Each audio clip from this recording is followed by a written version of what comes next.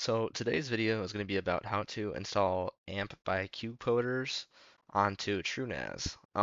There are a couple other videos out there and tutorials about this. However, none of them do it in the way I'm about to do. So first off, you're obviously going to need your license to actually use it. You're able to install it without a license, but you won't be able to add any instances or servers without having the license. So to get started with, I'll talk about why my method is different than this method. So normally, most of the other ones either use containers or virtual machines to run their instances of AMP, which work fine most of the time. However, I found them to be kind of buggy, and not only that, they use a lot more resources than the app necessarily needs, because it also has to run whatever OS and whatever other variables there are on your virtual machine. So the way I did it is I actually installed it through the Applications tab right here. So this is my personal one that I actually use regularly. And as you can see, it's running just fine. The nice thing about running through the application area is you only use the resources the app actually needs. Also, um, TrueNAS is a lot better about keeping these apps started and running all the time, even if they were to crash or anything. Um, so that's great. I actually used to use Crafty for my servers. However, the last update broke it entirely, and you're not able to roll it back. So that kind of sucks, but um, it's whatever. I'm using AMP now, and I love AMP way better.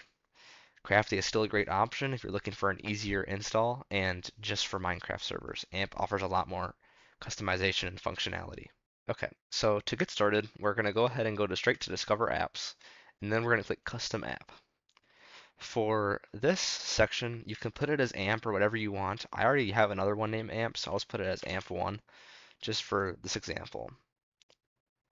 I'll have copy and pastes links for or copy and pastes for everything that I'm about to do. Some of it gets a little confusing. So first thing is our image.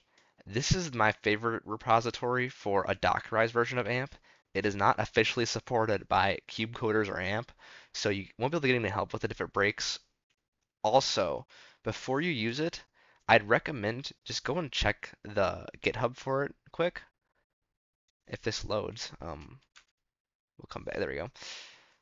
And just make sure everything looks good. So there are a couple of concerns with anything that's been modified, is there could be viruses or any other stuff, malware, but as far as I can tell, it's completely safe at the moment. So that is good. Once you check that out, everything default is fine, so it should be latest and then pull the image of it's not already present. All of this stuff you're able to skip, time zone and everything, make sure it's set to your right time zone. And then we're going to have to add a couple of environment variables. So the first variable we're going to add is our license. So this is where you'd paste in your license. It's still going to ask you during your setup just to paste in your license, but I'd recommend also putting it here. It doesn't work all the time if you don't have it as a variable. So I'll just put just a fake one in here. As long as you have something underneath there, it's fine. I think it more so just needs the variable to be there, and it'll edit the value as needed. The next one is going to be your amp module, which in this case is just going to be ADS. And then these two are a little more personalized. So you have your username. In my case, I'm just going to put admin. I'd recommend putting a username you're going to remember, whatever that may be. And then next we have the password. In my case, again, I'm going to put something very, very simple. I'm not actually going to use this, but if you're planning on using this installation, you should have a somewhat secure password, as anybody on your network can get access to your AMP page if you have a really weak password.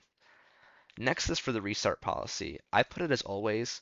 Some apps are fine if you leave it as no, but this is nice in case TrueNAS reboots, it'll automatically restart itself, or if something bad happens or it doesn't boot up right, it'll attempt the restart, which is what I actually want. So I put it as this. You should also. I highly recommend that. The next thing we're gonna have to add is our network configuration. So AMP is expecting the port 8080. So for your container port, no matter what, you're going to want to put this. It won't work if you don't put this. You won't be able to access it inside your browser unless you put this. As for the host port, you are able to try 8080. However, this port is sometimes used by other apps. So if you're having issues where it's not working, or you know for a fact another app or virtual machine container, whatever it may be, is using the external port 8080, you need to put something different. So in my case, 8080 was used. So for my case, I'll just put a random port. That's fine for me. I'll copy it though, so I have it. And then finally, we have our storage configuration. This is another kind of weird one. You're going to want it to be underneath host path. And for your host path, you're going to want to, oh, come on, go to wherever your the drive you want it to be under. So in my case, I have my Minecraft drive I want to put underneath there. And you're going to want to have a data set specifically for this. So I'll put amp1 as an example. So I'll put that as my host path data set. However, there is something you have to do that's a little bit strange. If I can find it quick, there we go. For your mount path, you need to put this. This Dockerized version of AMP is not looking for your for this path. So it wants to store its data underneath this path, but this path does not necessarily exist on TrueNAS. So it won't actually do anything, and if it sees this path, it will actually install it and update fine, but nothing will save, and every time you reload the app, it'll reinstall AMP altogether, which is not what you want. So I just put this inside of here, and this basically fools it into thinking, hey, this is the right path, that's the folder I actually need to go to. And then I like to enable resource limits. You don't necessarily have to. For my case, I'm actually not going to change them.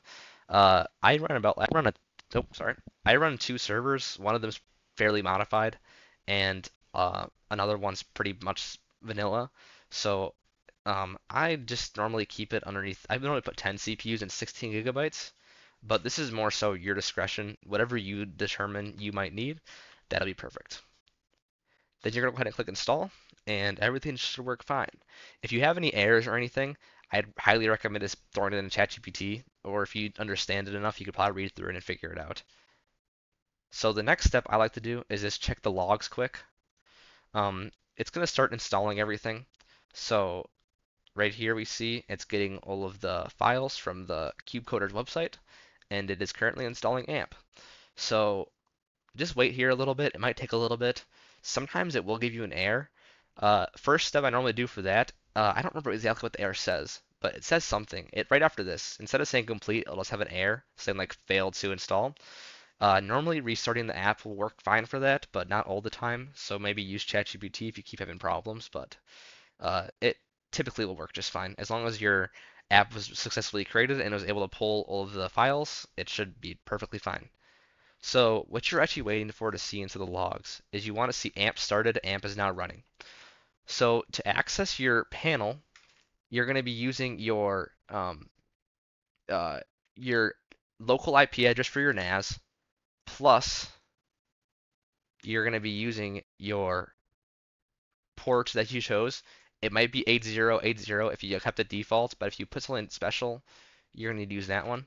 So in my case, that is it. It's going to bring me here. Your username is going to be whatever you put in your username field when you set up the app.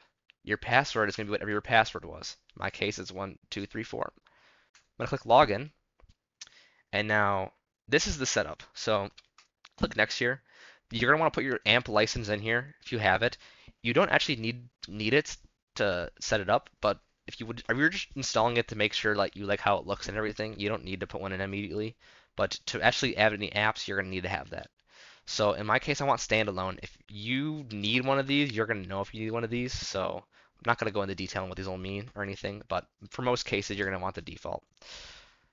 This is for crash reports and everything, so yeah, I just leave it all on. I don't really care if they take some data. I don't have anything crazy on here, but you might want to turn this off depending on what you're running on here. It's going to go ahead and apply everything. Click Restart AMP. It's going to restart it. It's going to take a minute or two. Go ahead and do my admin and my 1234, and it brings us here to our home page. Alrighty, so I actually jumped over to my personal one because I only have enough licenses for one server or one instance of it. So uh, this is my license right here.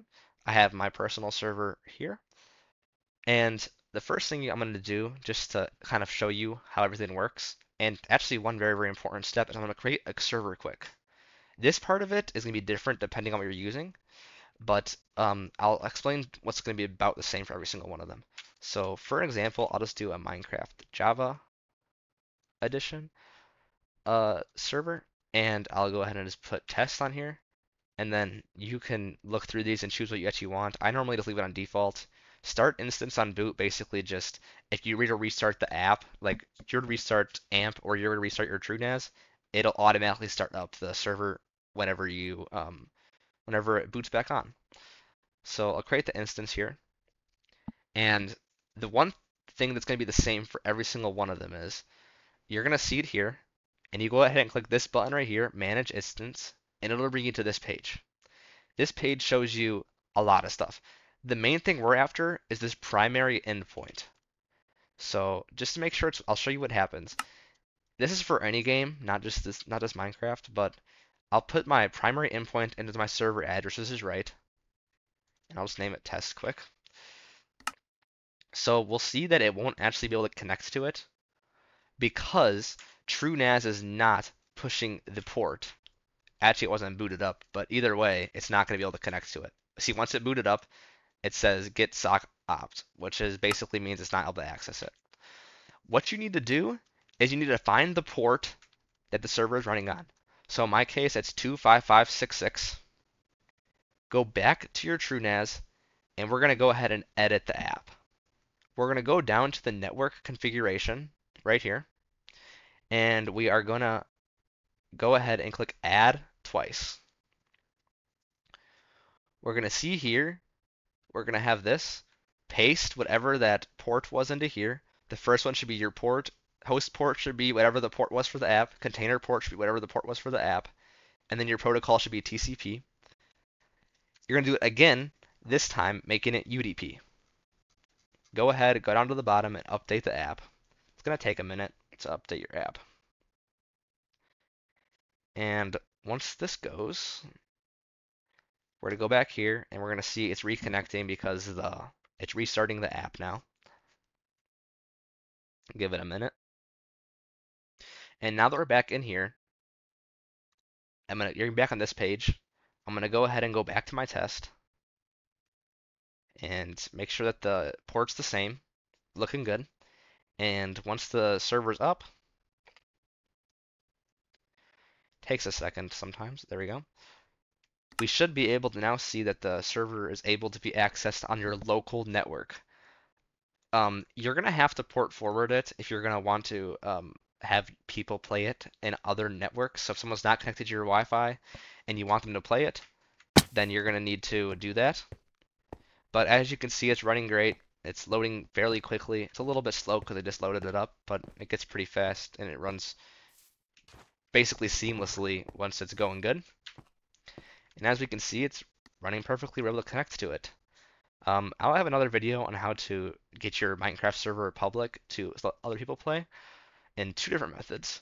And I'll also have a more in-depth for how to use AMP and specifically Minecraft servers on here.